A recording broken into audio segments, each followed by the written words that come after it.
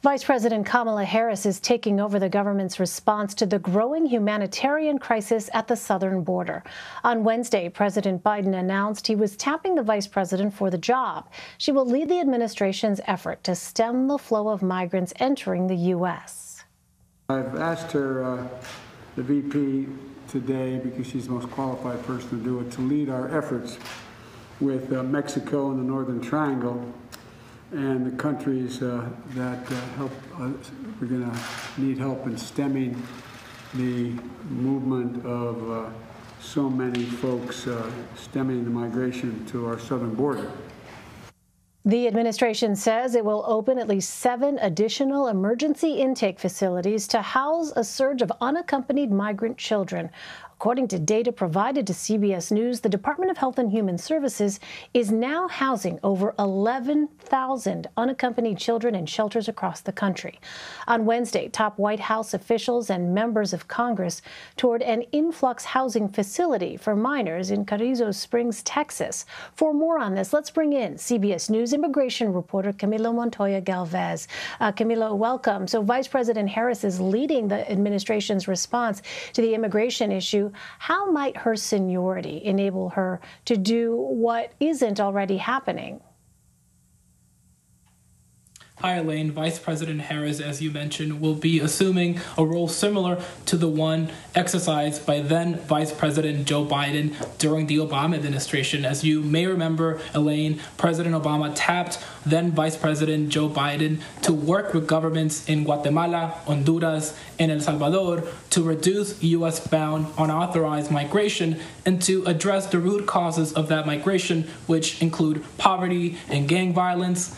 We know Vice President Harris will be assuming similar responsibilities, but to be frank, Elaine, Vice President Harris' administration is facing a completely different situation at the U.S.-Mexico border than the ones faced by prior administrations. U.S. border officials have been encountering, on average, more than 500 unaccompanied migrant children per day. In March this month, we expect to see more than 16,000 total apprehensions of unaccompanied children, which will be an all-time high, even higher than the previous record high in May of 2019, when more than 11,000 unaccompanied migrant children entered U.S. border custody. There are thousands of migrant children currently stranded in Border Patrol facilities that are not designed to house them in the long term, and the administration is struggling to move them out into shelters that are child appropriate and that will offer them the appropriate services because of just the sheer numbers of children coming in and the limited holding capacity.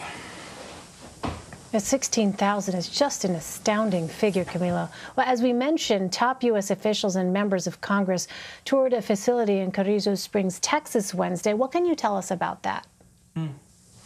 Yeah, this is a facility overseen by the Department of Health and Human Services, which has a responsibility to care for unaccompanied migrant children until it can place them with sponsors, typically family members, in the U.S. So this is one of the more appropriate settings for children.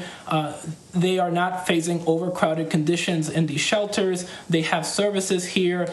They have access to vaccination, to COVID-19 testing, access to lawyers as well, services that they do not have in Border Patrol stations. So the administration, in its first visit with press access, has decided to visit a facility where there is no overcrowding. The administration has yet to allow journalists like us and other outlets to visit these Border Patrol stations where we know there is plenty of overcrowding, where we know many of the children have reported sleeping on the floor, not seeing the sun for nearly a week, and showering once in as many as 7 days. So it is still important for us to just keep the pressure on the administration to allow us to witness the conditions inside these Border Patrol facilities.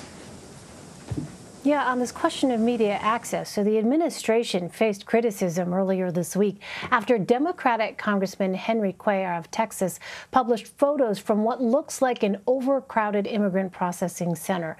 Now, he cited the administration's barring media access as the reason for posting them. How is the White House responding?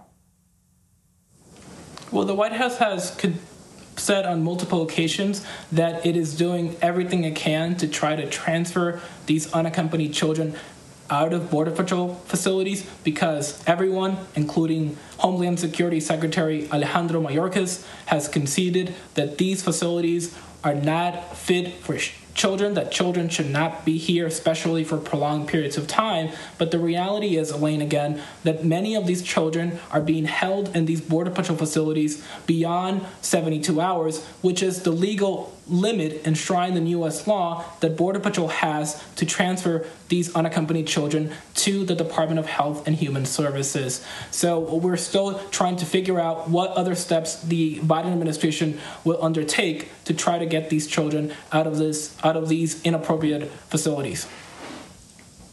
And you touched on this a moment ago, Camilo. The U.S. is on track to take in that record number of unaccompanied minors this month, some 16,000. What more can you tell us about the new shelters that the administration plans to open and when they can actually start taking in children?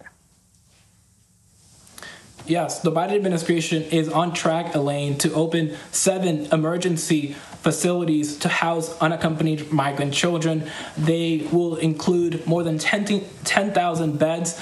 For context, during the 4 years of the Trump administration, only 3 influx emergency facilities at the Department of Health and Human Services were open during those 4 years. So it is a stark contrast that 2 months into the administration, it is already having to open 7 facilities because of this historic number of unaccompanied migrant children entering U.S. border custody. We know 2 of these influx facilities are convention centers, one in Dallas, one in San Diego. We also have a public venue in San Antonio that will also be converted into a makeshift shelter. And we also have 2 camps that used to house oil workers that will also be converted into temporary housing facilities for unaccompanied migrant children.